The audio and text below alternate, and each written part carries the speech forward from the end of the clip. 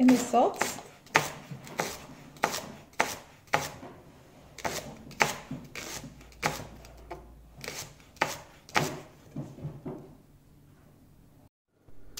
Okay, so the Instant Pot is on saute. I'm just gonna put all of that in.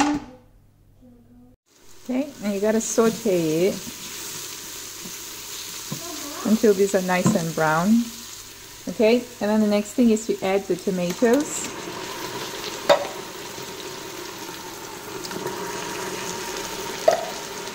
Right?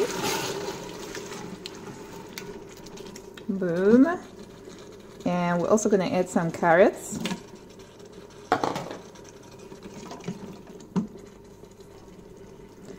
And about 400 mils of water.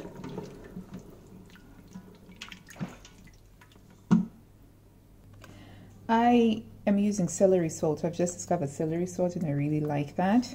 The other spice that I'm using is ground cumin, because that gives it a nice warm flavor. And then I'll also have some paprika because that gives it a nice smoky flavor. A teaspoon of celery salt. Half a teaspoon of cumin, ground cumin. And a half a teaspoon of paprika. And a half a cup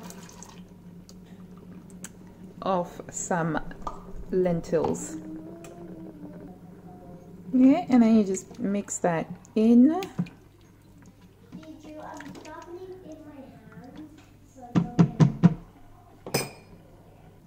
Right, so got the lid on and just gonna put it onto soup, and that will start and that will go, and in about 20 minutes the soup will be ready. This is some of what my daughter has been drawing.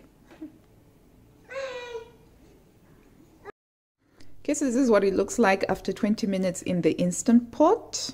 And so the next thing is I'm just going to blitz it with my hand blender.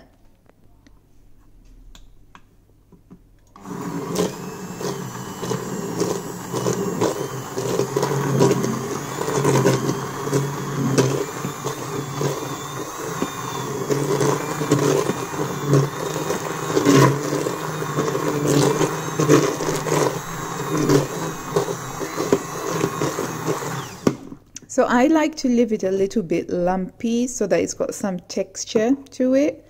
But yeah, that's it. I'm just going to get the bread and the cheese ready, and that will be dinner sorted.